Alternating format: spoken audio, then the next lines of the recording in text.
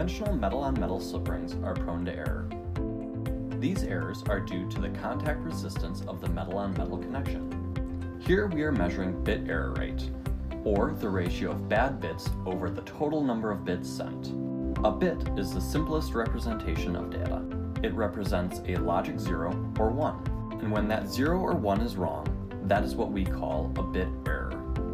This tester works by sending a known pattern through a slip ring and then comparing it to the output on the opposite sides for any differences. The bit error rate is calculated by taking the ratio of the number of bad bits, or bit errors, and then dividing that by the total number of bits sent. A higher bit error rate means errors in the data that are being sent. All of this data that was sent that has errors will now need to be retransmitted, and this can either slow the data speeds or cause other unwanted problems in your data. Now let's look at port 1. Under port 1 you can see 4 indication lights. The first light is green, showing that there is a connection.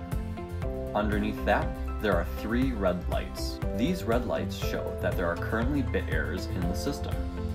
If we go further down in the port 1 column, we will see the bit error count and the bit error rate. The bit error count is continually going up as we have more and more bit errors as the unit rotates. We are averaging around 7 bit errors for every million bits that are passed.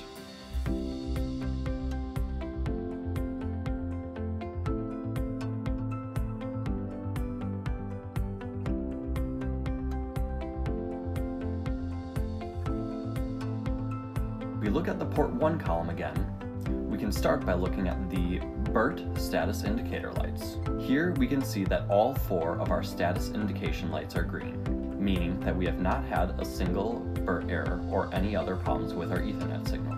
Farther down in that column, we can see the bit error count is 0, which consequently means that our bit error rate is also 0. The benefits provided by a ROTOCON brushless slip ring are perfect signal and power transmission, including gigabit Ethernet connections no matter the rotational speed.